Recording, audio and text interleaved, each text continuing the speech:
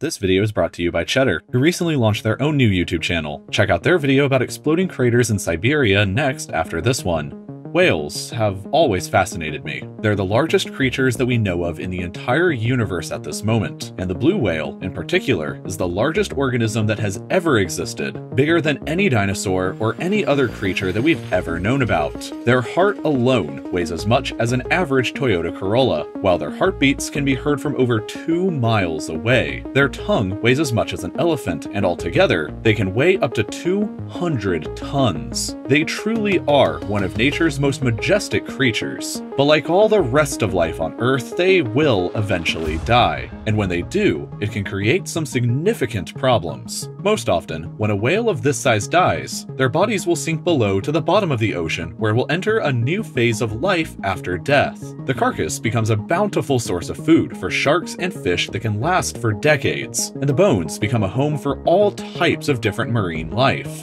In death, a whale's body will provide life for countless other species, and become, in a way, the world's largest organ donor. But in some other instances, the death of a whale is far less glamorous. Sometimes their carcass will float to the ocean's surface, where by means of the wind and currents it will be carried away to a beach somewhere and left there. Since thousands of whales die every year, inevitably some will end up washing up on a random beach. And sometimes, whales will beach themselves intentionally or accidentally while they're even still alive. Every year, up to 2,000 marine animals will probably beach themselves alive around the world's coastlines. One particularly terrible instance happened on the morning of the 10th of February 2017, when researchers discovered that 416 pilot whales managed to beach themselves on the coast of the South Island of New Zealand. The following morning, another 240 pilot whales beached themselves in the same area for no clear reason, bringing the total number up to 656. Many of them were rescued and dragged back out to the sea, but over 300 didn't make it and left behind their bodies on the beach, which presented an interesting logistical problem when it came time to remove all of them. Pilot whales are big, but they're not really gigantic, so they can generally just be dragged back out to the sea or cut into smaller pieces to be disposed of. But bigger whales like the sperm whale are a bit more challenging to deal with,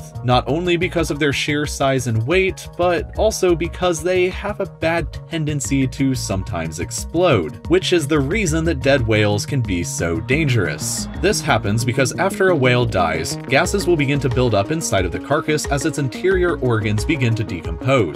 But since whales have really thick skin and an even tougher layer of blubber beneath that, the built-up gases are difficult to be released, causing the whale carcass to appear bloated. Heat on the beach surface and the whale's own enormous body weight crushing itself on the land contributes to orifices closing up, which makes this problem even worse. Generally, when this happens now, marine biologists know to approach the carcass with a sharp sickle or a knife at the end of a pole that they'll use to make an incision across the whale's belly to allow some of the built-up gas to escape safely. But even still, this can still sometimes result in the whale partially blowing up anyway, like in this viral video from the Faroe Islands back just a few years ago. Poking or disturbing the whale carcass in an unscientific manner can cause the whale to rupture even more spectacularly though, which is why you shouldn't really mess with one if you ever happen to see one. A case in point of what can go wrong with a dead whale can be observed by an incident that happened in Taiwan back in 2004. A pretty big whale washed up on a beach here, and over 50 workers were called up to help and remove it. They used 3 cranes and took over 13 hours just to load the carcass onto the back of a truck.